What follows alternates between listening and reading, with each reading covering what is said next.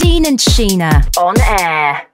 Well, this is quite a good one to start with. This song is called No Strings Attached Romance, and it's on my Acoustic EP, which you can get on iTunes and all those downloading sites. And it's a bit of a Vegas story, so if any of you have been to Vegas, I tend to believe that everyone comes with a bit of a Vegas story when they've been back. Whether they're willing to admit it or not is a whole different thing, but I wrote mine into a song.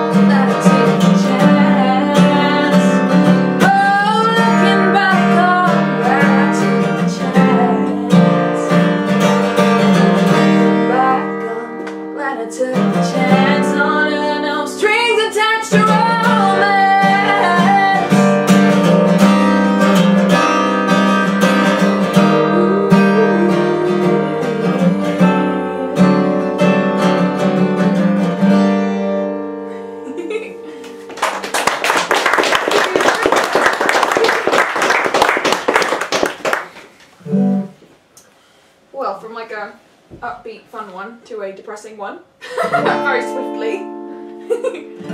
This one is called Stupid Girl, and I released this one as like a limited edition acoustic version on iTunes, because before doing my debut album, which will be coming out very, very soon, I'd only ever released acoustic music, because that's all I was doing in my live shows. It was just me and a guitar. So there is an acoustic version of this song, and it was actually picked up by Mark Forrest at the BBC, and he played it across all the local BBC radio stations, which is pretty crazy. And it was chosen as best of the best by BBC Introducing, which is nuts. But but this one's going to be on the album, and we've done it as a full band version, and then the acoustic version is going to be on there too. And I hope you like it. It goes like this.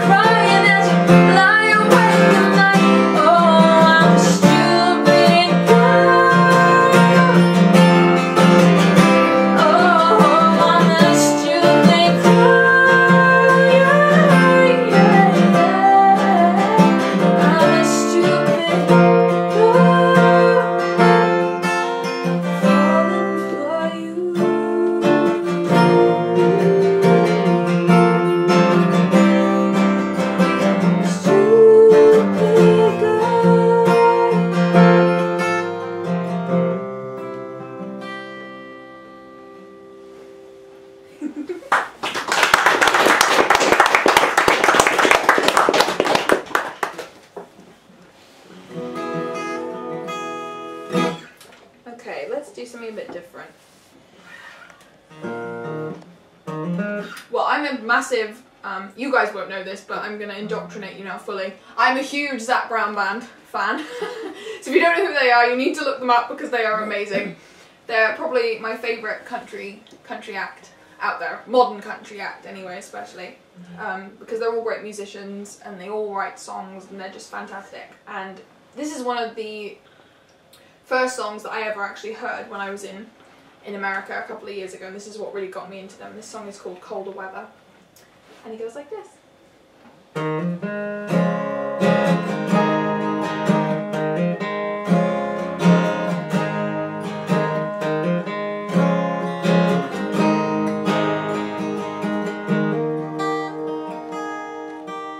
She'd trade Colorado if he'd take her with him. Close the door before the winter gets cold in.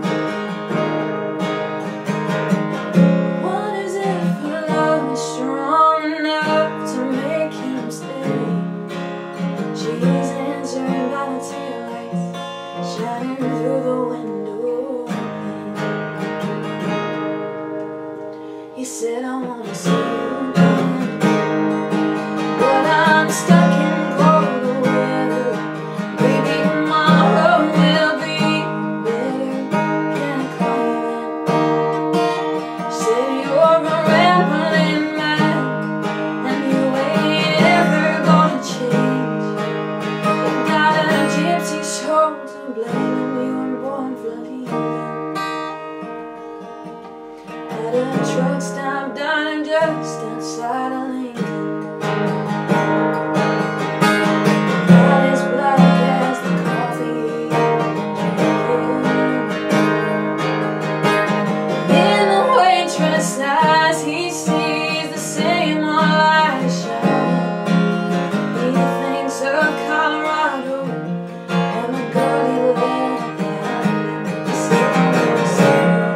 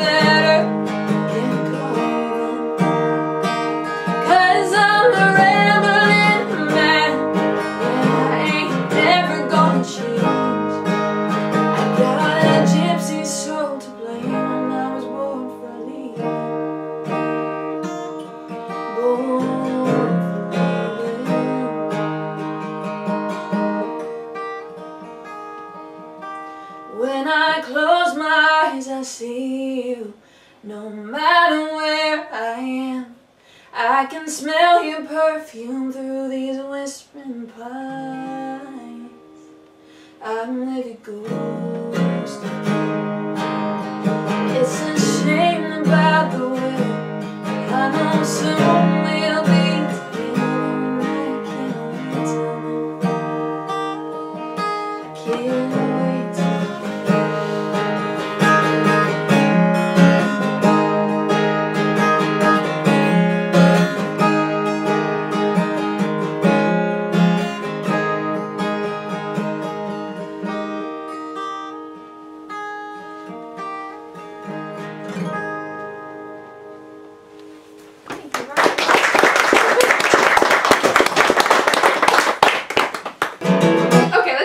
back up. This song is called Time of My Life, and I've never actually released this one officially, but it did get some airplay on Marie Crichton's country show on the BBC, because I sent her a couple of MP3s of what I'd done. This was, I think, last year, now. And she really liked this one, so she ended up, even though it hadn't been released, I said, okay, yeah, you can play it, it's fine, I don't mind, it's okay. And it means Marie Crichton, you don't really say no. But this one's going to be on the debut album, and what's kind of cool about that is that I had this vision all along that I really wanted it to be played with a bit of fiddle and stuff like that on it, and it's just so crazy to be hearing it exactly how I imagined it. But you guys are getting the acoustic version tonight.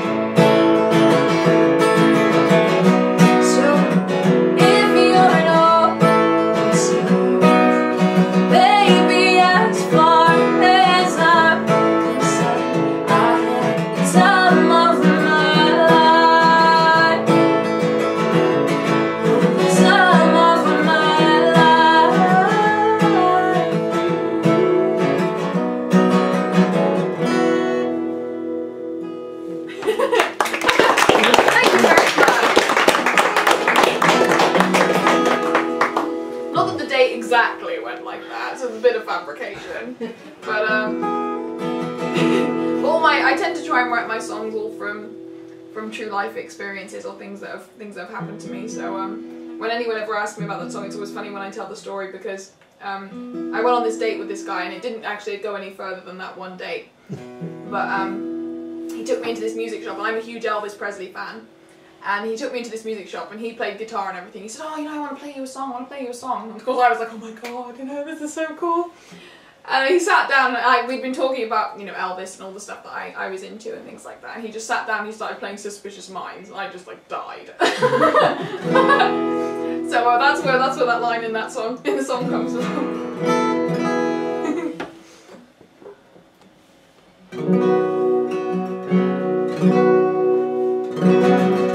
This one's called Two Shit. as well. I've done this one quite a lot in my live shows, but again, this one's never actually been officially released until the album comes out. But there's a bit of a weird story behind this one. It's all about a conversation I had with an ex-boyfriend of mine. He called me up this one time completely out of the blue. I hadn't spoken to him for a really long time, and he said that he wanted to have a coffee with me and just catch up and all those kinds of things. So I went along, and it was just one of those really weird situations because, you know, we've been really close, and I'd written a lot of songs about this guy, a lot, because the whole relationship was a mess. And it ended because he actually decided that he ended up being gay. Which is kind of the worst breakup you could have, really. But we did stay really good friends, and it took a lot of time for me to kind of get over something like that, because this was a guy that I thought I was going to get married to and all these things. So and there's actually a song that I'm going to do in a bit that's all about when it ended. But I can just remember sitting there in Starbucks talking with him like nothing had ever happened before in the past, and it just seemed really weird to me that often happens when you talk to an ex and you just talk to them as if they're a stranger, or as if you've literally just met them, when there's all this history behind it. So that's where this song came from.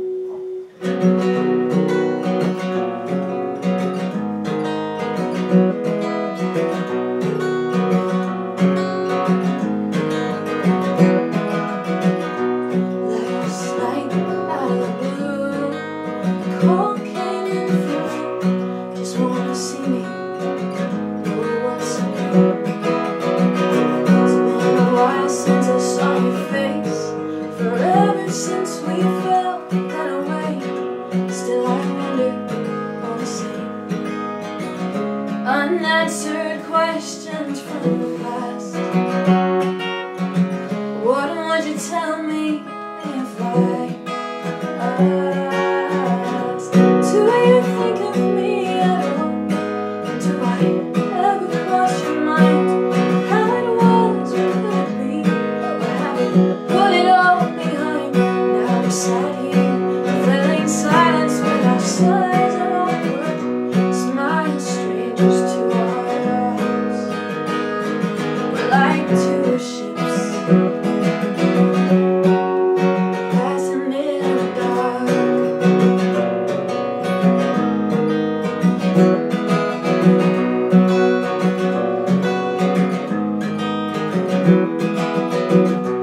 Now I know our paths have changed, but the memories still remain.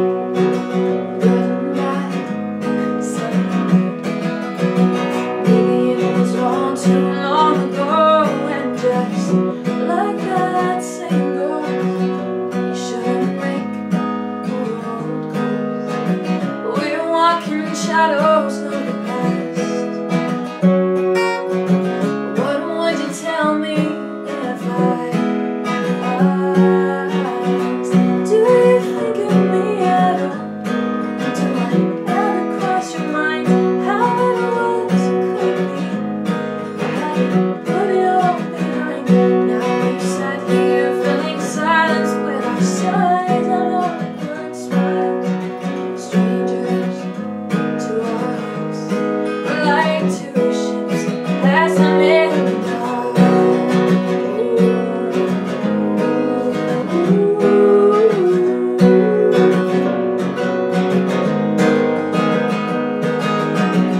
Unfinished business from the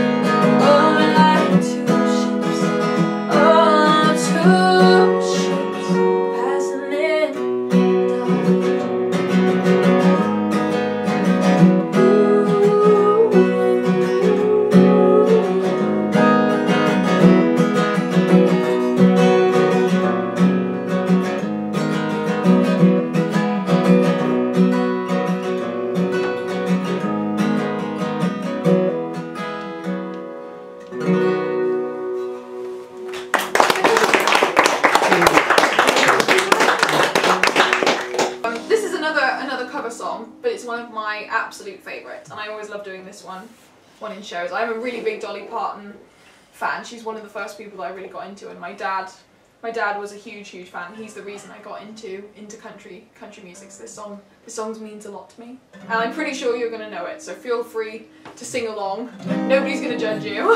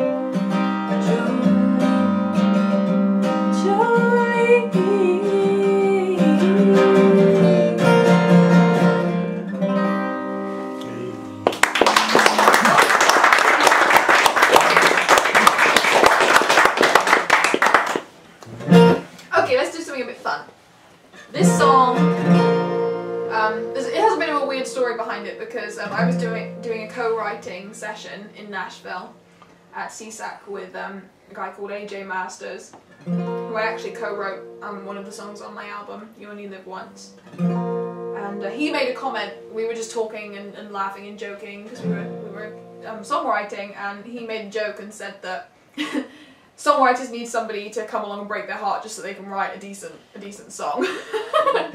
Which probably is true 90% of the time. But I don't know, the idea, the thought of that just stuck in my head, and the whole concept that, you know, you have to kiss a lot of frogs to find your prince, which is what people always say and things like that. So this song is called Someone to Break My Heart, but it doesn't say, it's not actually as depressing as the title may make it seem it is.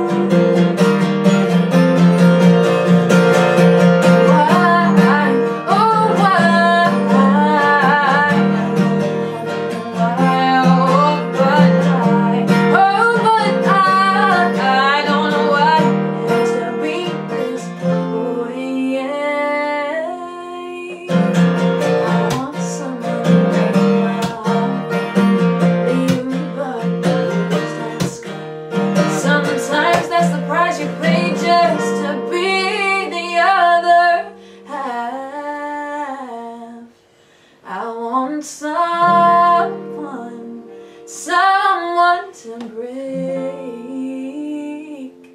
my heart.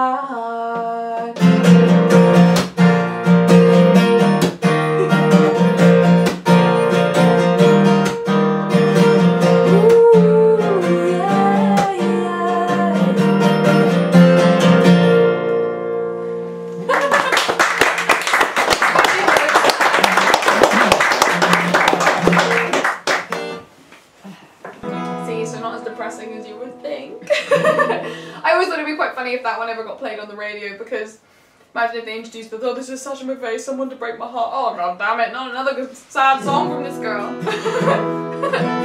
See, a lot of my songs are depressing. That's kind of my forte. It's depressing songs. Not that my life is depressing or anything, I don't know how that happens, but this one's called Teardrops Fall, and I wrote this one actually for one of my best friends back in high school, and this one's on my acoustic EP. And she was going through a really, really tough time with a guy at the time. It was one of those situations where she couldn't really see the wood for the trees and how he was behaving. So I didn't really know how to help her, and I didn't really know what to say.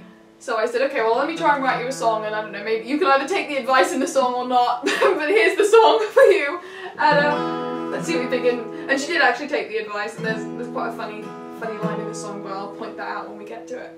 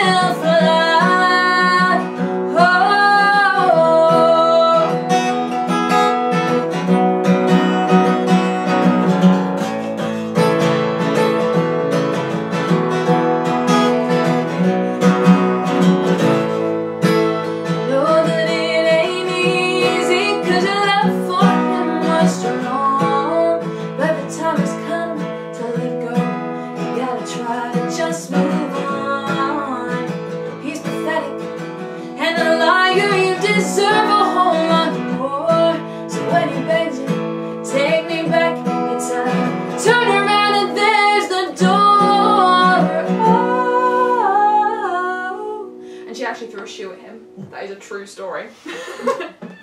Why does it rain when teardrops fall? Why does heartbreak find us all? I know you'll be just fine. You won't get better in time. You may have thought it was meant to be, but there are plenty more fish in the sea.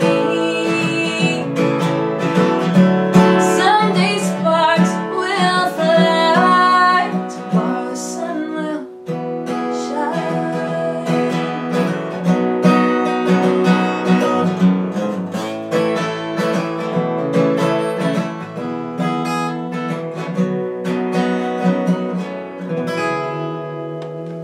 Teardrops Fall. Thank you.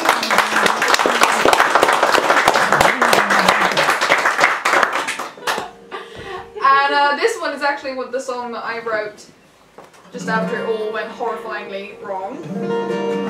It's called I Should Have Realised. I don't often do this one at live shows, but I have been doing it. I've been doing it recently. I don't know why, just something that made me feel like I wanted to start performing it, I guess. But this one's also on the Acoustic EP. It's probably one of my favourite songs that I've ever written. It's one of my personal favourites.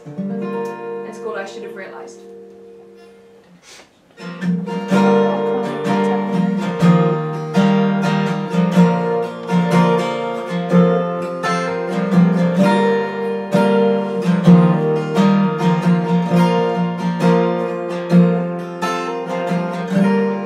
close the door, turn out the light. The sound of silence haunts the night. The ghosts of past times won't go away. They taunt and tease me, but I'm not afraid, 'cause I know this was my mistake.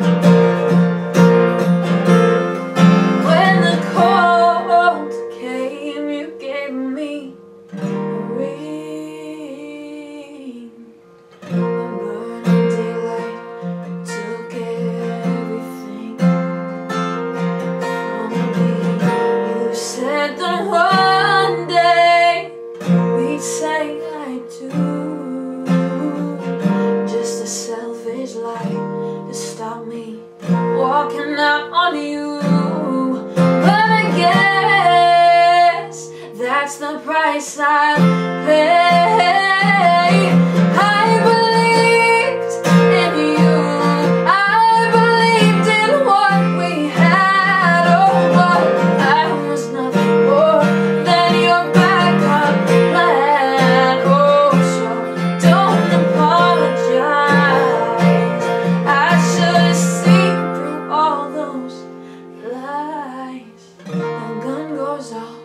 I'm on the sideline. The gun goes off, I should've run for my life. I should've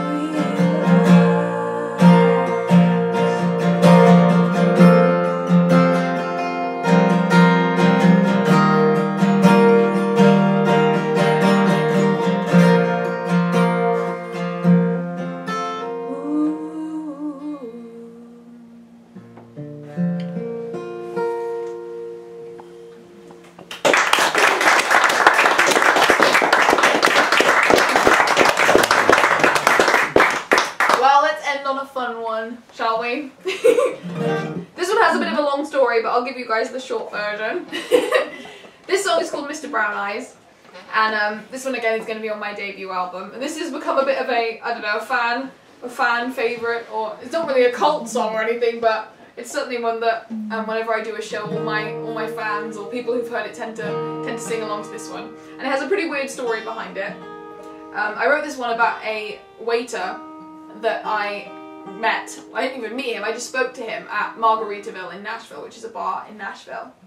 And all I know is I thought he was really good looking, and I don't know, it was just one of those, it was like a full-on, like a teenage crush, and I knew I was never going to see him again, because why would I? I'm British, I live in the UK, he's just in a bar in Nashville. But in the summer of 2013, I went to Disney World with my friend Kylie, because I'm a Disney freak, and I ran into him again, this guy, Mr. Brown Eyes, from Margaritaville, and we started talking, and he jokingly said to me that I should write a song about him because it was like something out of a film, and he didn't know that I was a songwriter or that I was a singer or anything, so I did, and I invited him to the Academy of Country Music Awards show that I did in Vegas last April, and I performed the song without telling him that I was going to do it, and his face went about as red as these sofas here, as you can imagine. And there is a video on YouTube, so if you enjoy public humiliation, please look up that video. But it goes like this.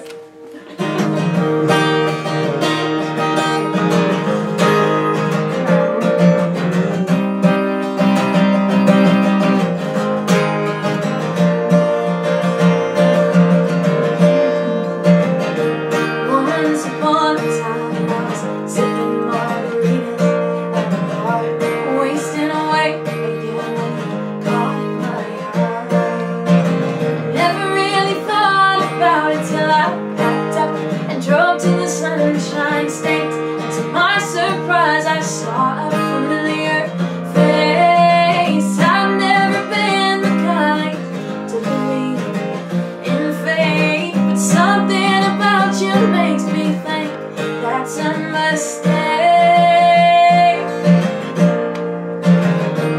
Mr. Brown Eyes, don't you know I get mesmerized when you smile and look at me that way. Mr. Brown Eyes, can't you tell I get butterflies and I can't get you off my mind, Mr. Brown Eyes.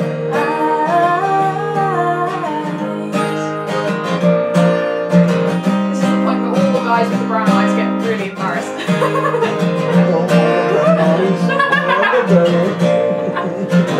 John, what colour is it, John? Brown eyes, I apologize for acting this way. Something comes over me that I can't explain, and I swear I'm going crazy 'cause every time I'm near I can't speak. Oh, you make me go weak in the knees. I've never been the kind